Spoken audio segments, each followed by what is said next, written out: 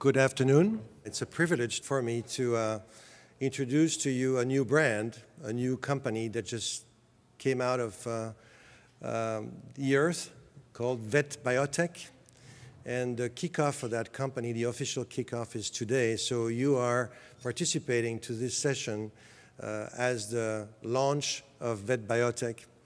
VetBiotek is a company that will help veterinarians, with innovation in multiple disciplines, but essentially in dermatology and nutraceuticals and dentistry. So there's a lot of things that will come out of VetBiotek over the next few months.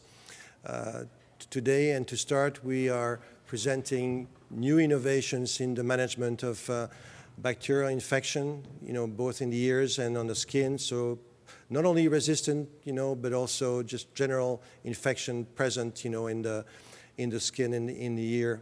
And we have the pleasure to have with us two specialists that have an enormous experience using the molecule that we are using as one of the base molecules for the range of products of VetBiotek, and that's micronized silver. I'm going to let them explain to you more about it, and particularly Dr. Mundell.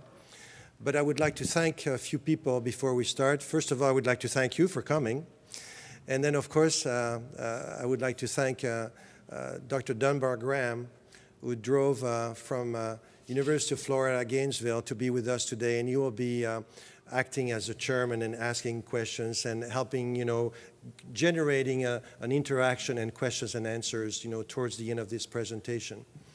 The second person I would like to thank, and he came for way farther than you, Dr. Graham, and that's Dr. Mundell, who came from Seattle, the state of Washington, for this lecture. Dr. Mundell and Dr. Graham are both board-certified dermatologists, well-recognized. They actually knew each other when they were doing their residency, if I'm not mistaken, at UC Davis, so it's a sort of a meeting for them again, and it's just nice to see that. Dr. Mundell has worked with micronized silver for several months now and has a very interesting experience with some of the cases that he's going to present to us. He has selected just a few because there are many more, and I'm going to let him talk to you and presenting his lecture. So thank you again.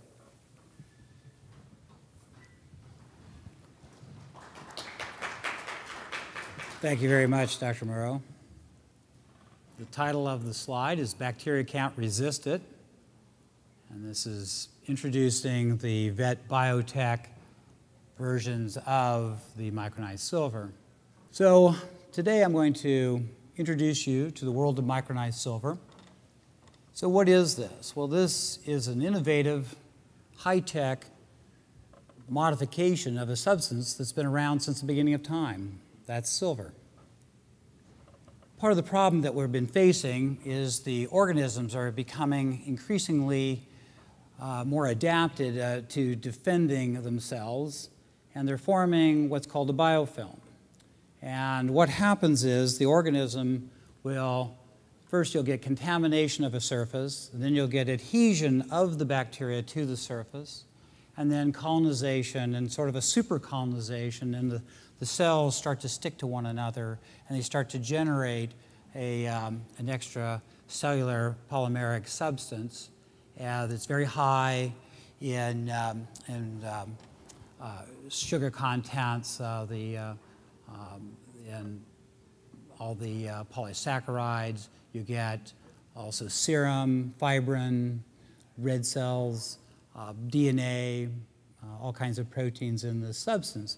And it forms a slime. The slime coats the organism, prevents the body from getting at it, prevents topical agents from getting to it.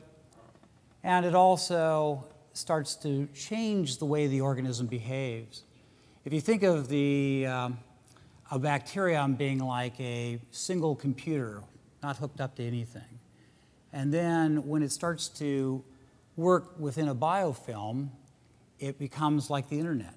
They start to come together and they start to behave differently. It can adapt faster. It can become resistant to antibiotics faster. It can spread faster.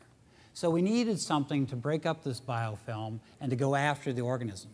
But the problem is we're getting increasingly resistant organisms as far as antibiotic resistance. It's increasing.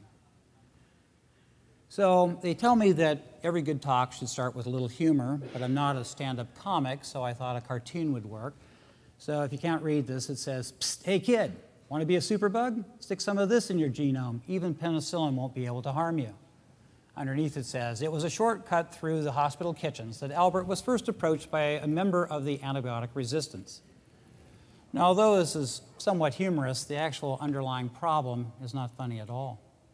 Last year, the CDC in Atlanta reported that there were over 2 million cases of antibiotic-resistant bacterial infections in humans in the United States. And of that 2 million people, 23,000 died from those infections. We have certainly seen increased number of antibiotic-resistant cases of bacterial infections in animals. We've always had a little problem, but we've never had the problem that we're now experiencing in the last 8 to 10 years. So this is a very typical culture pattern that I'm seeing now. Note the date. That was very recent. This is a first-time patient. And then here's another one. Note the date. This is all this year. I'm seeing this on a daily basis. It's very, very frustrating sometimes to go to work because most of these cases are being worked up very well by the local veterinarian, but we're just having these super resistant cases. These two dogs were not owned by the same owner. They're not referred by the same veterinarian, and they were first-time cases, so you can't blame the infection on me. So let's discuss what microsilver is, and so also why did we talk about silver? What does it do?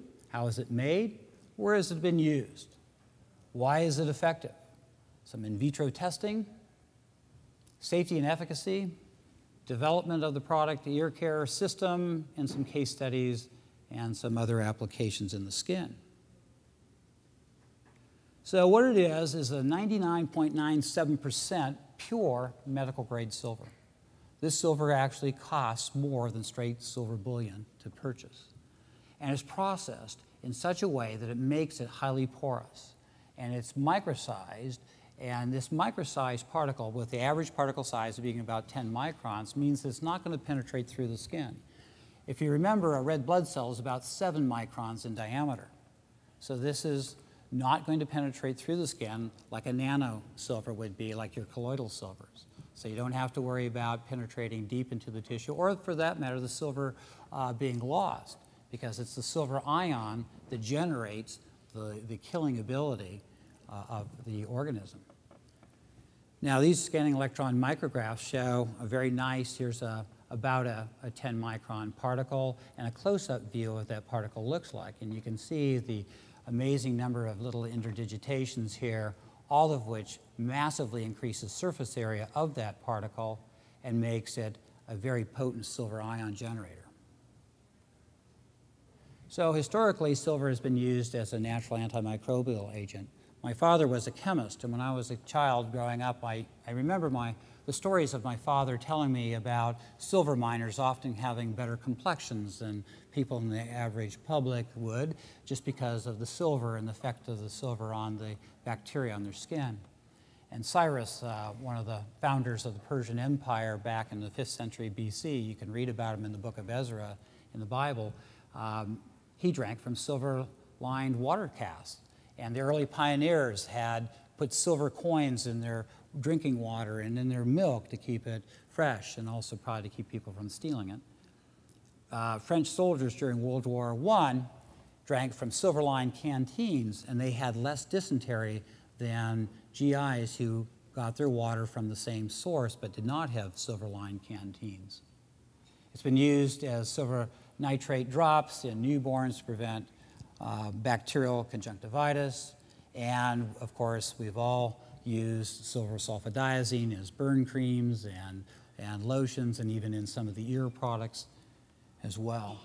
So how does it work? Well, it works by generating silver ions, and micronized silver will continue to generate these ions as long as the particle is there. The particle size being not absorbed by the skin, it will stay there. The silver ions kill bacteria in at least 3 ways. It inhibits the transmembrane transport proteins. It activates certain intracellular enzymes and damages bacterial DNA. We see a wide variety of bacteria that can be killed by the silver, both gram-positive, gram-negative, also fungi, and even anaerobes. So how is it made? Well, they make it by taking this medical-grade silver wire, and they pass it through a plasma field at 2,000 degrees centigrade. This pretty much turns it into volcanic silver, and it massively increases the porosity, over 100 times greater porosity than just straight silver, and that generates more silver ion. This is all very important because it also allows you to get by with less overall silver into the product. Again, the average particle size being 10 microns, not absorbed through the skin. The way I like to look at this is that it kind of does what this does, and that is it's like popping popcorn. You have the popcorn kernels, you know, they're smooth and round and hard, and when you pop it, it expands it. It massively increases the surface area, plus it makes it taste better and doesn't crack your teeth. As far as where has it been used, there's a variety of veterinary skincare products. It's been used in human toothpaste, wound care, implants. Stymon pins have been coated with microsilver. It's been used in bone cement. That's what they're doing down here. They're putting in a total hip. It's been used in some of the bone cements to cut down on infections at the site of the implant. It's been on the market in various products since 2005 and sold in over 35 countries. I like this slide because it shows quite nicely how the silver is being deposited, the microsilver is being deposited on the surface of the skin and the folds between the skin and creases in the skin cells. These are living skin cells.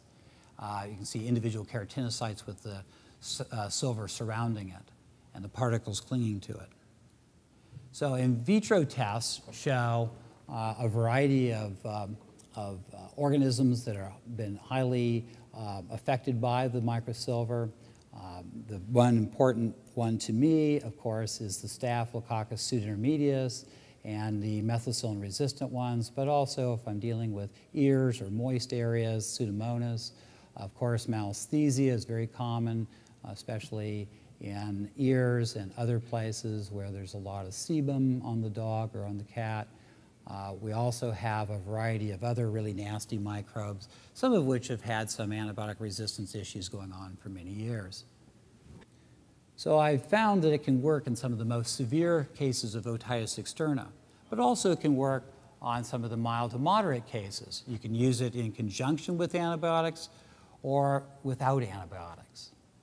In very difficult cases with a lot of severe inflammation and biofilm formation, I found that adding a steroid can greatly help the product, and I've used dexamethasone as my main steroid that I've added.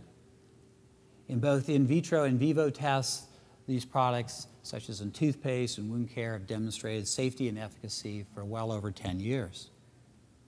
So out of my frustration with some of my cases in the ear, where I had highly antibiotic-resistant bacteria, I approached Biogade with their microsilver about conducting a phase 1 study. During this study, I took several severe otitis cases. I think the least amount of time that any dog had in phase 1 that had an otitis was about 7 years. I had some that were up to 10 to 12 years with their ear infections. No antibiotics were used, and initially no topical steroid was used. So here is Dart, and this is in the phase 1 study. I'll present information because he gets carried over into the phase 2 study as well. So he's 7 years old, and in this photo, you can note this is back when I originally saw him in July of 13. Now, I've been following this dog for quite a few years, since 2008, with very limited success, even though I did work him up for his atopy and we had him on allergens, and they were fairly well controlled. I had him on Prene-HA for his food allergy, but if he would get into any stray proteins at all, his ears would massively swell and he'd have horrendous otitis. Then after about 10 weeks on this phase 1 therapy, we had tremendous improvement. I want to point out that a lot of this that you see here is the microsilver mixed with a little cerumen. Once that's flushed out, you can see how much better the ear canal looks. This is after 10 weeks, no antibiotics, nothing but the silver. Plus, these ears were not being flushed. He was just merely putting the microsilver in this solution into the ear. If you look at the little testimonial here that the owner actually submitted to the company, they said right here, given the range of treatments that we have tried, we believe that the microsilver to be nothing more than a miracle drug. So I wasn't pleased that I couldn't remove some of the biofilm with that other product. I could only work over the organism, but all the cerumen and some of the biofilm, I just wasn't stripping out. I needed something that the owner could use at home. And so we came up with a 3-step process. The flush had surfactants in it to break up the biofilm, to break up the cerumen. The second was to rinse out some of that debris and the flush, and also to take away any potential irritational effects of the surfactants. It also contained twice as much silver as the flush, and then the therapy drop was to instill a lot of silver in on top of those organisms now that we had it all nice and clean to have maximal impact. And it contains twice as much silver as the rinse, or 4 times the amount that the flush has. All of this, all these products were tested by Biogate in Germany to make sure that they generated maximal amounts of silver ion, that there'd be nothing in there to inhibit the silver ion generation. I also evaluated, in some cases, the addition of steroids. Many dogs that were in phase 1 were carried over into the phase 2 category. I have treated well over 30 cases at this point, from the very mild to the very severe, and I'll present mostly the severe cases today. 27 other sites were designated to treat primarily just severe cases. In the phase 2 evaluation, as I stated, some of the severe cases, dexamethasone was added to either the flush or to the therapy formulation. So let's go ahead and look at some of the cases. We'll start again with DART. Now this is phase 2. So again, 7-year-old Weimaraner, always had otitis externa since the time they adopted him from Weimaraner Rescue when he was 1. I had been treating him for about 6 years with limited success, even though I had worked up his atopy and his food allergy. The owner had kind of stopped using the phase 1 product, so the ears kind of massively relapsed. So here we are with significant biofilm. You can just see this mucoid material just clinging to this outer opening of this ear canal, starting down into the ear canal a little bit. The right ear was more severely affected than the left, so we're going to show pictures only of the right ear. So note the date, 3/6/14. 18 days later, pre-flush, just like the other ones were pre-flush. This is not after the ear was flushed. We had remarkable improvement. No steroids were added, no systemic medications, just the flush, the rinse, and the therapy drops. They were being placed in there daily. Then about 9 weeks down the road, at this point, the flush and rinse and therapy had been decreased to twice weekly. If you notice on the pre-flush, we see a fair amount of debris. This is actually mostly the therapy drops mixed with a little cerumen. Very similar appearance you'll see if you use a lot of the Otopacks, where you have some sort of thick gel or maybe lanolin type based product added. It'll just cling to the wall of the ear canal.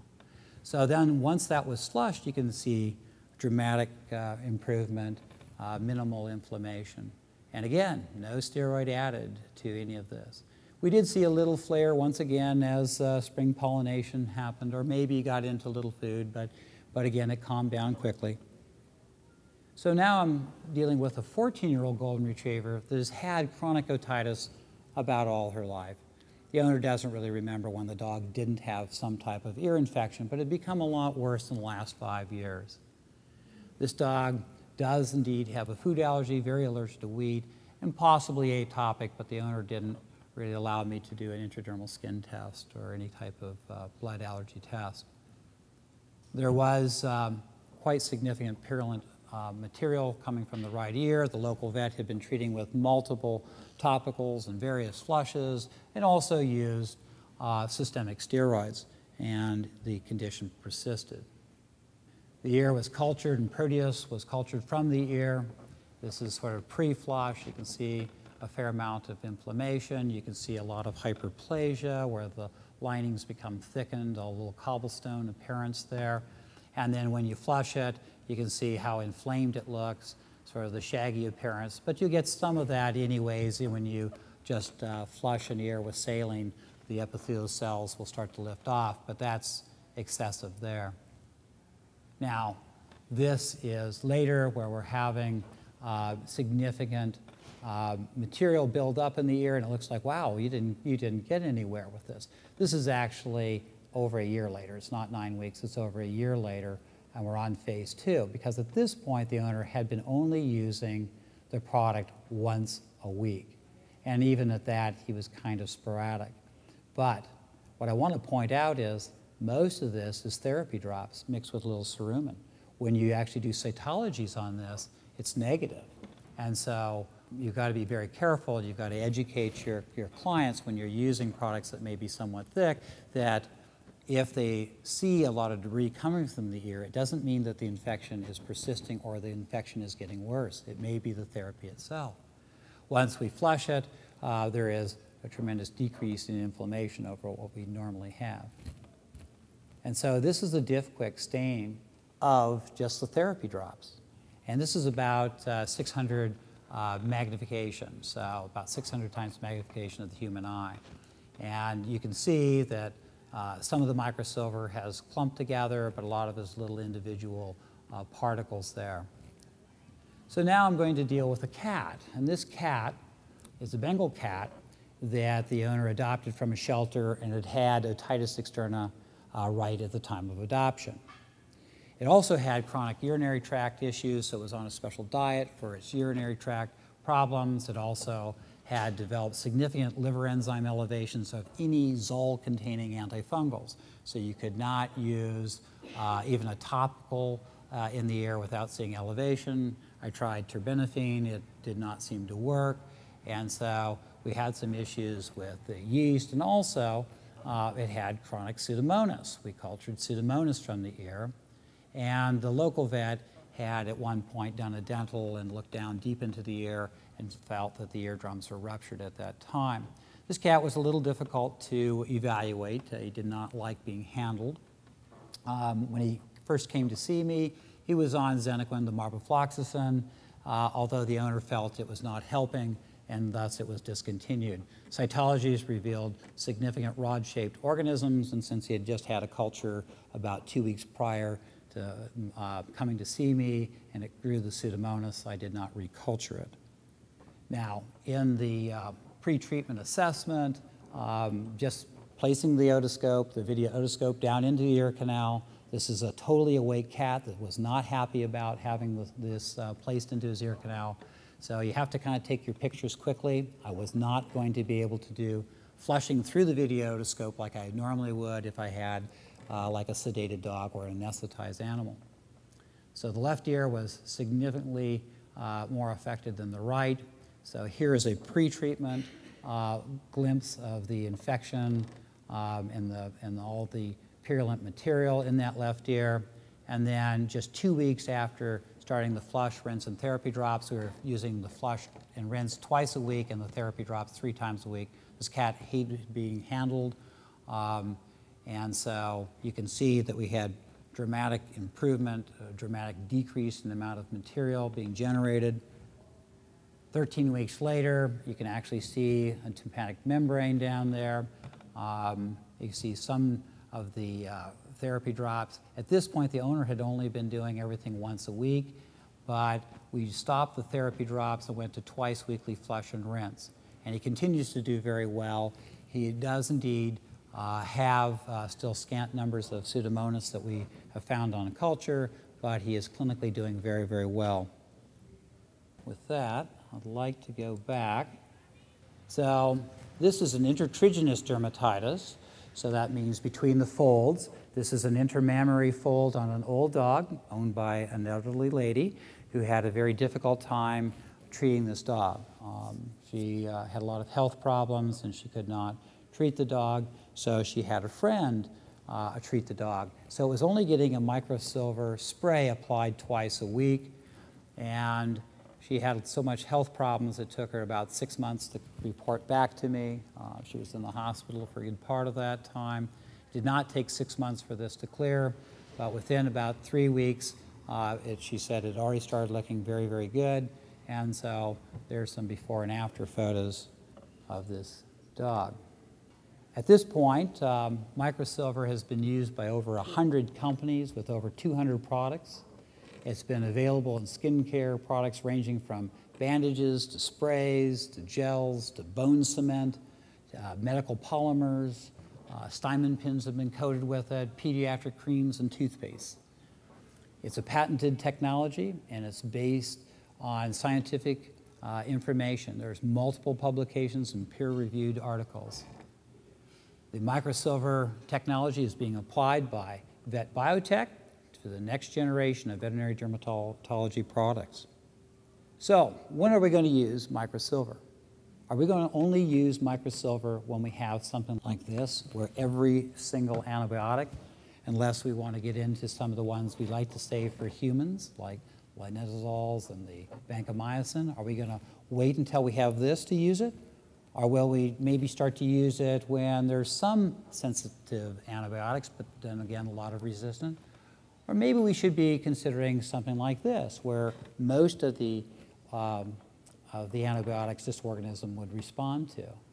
Well, that's what I'd like to consider. I'd like to consider using microsilver as a first line of therapy, not as a last resort. And I think if we do that, we'll take the pressure off of antibiotics to constantly do the work, and we might allow sometimes the antibiotics to be sort of saved in case we absolutely have to use them.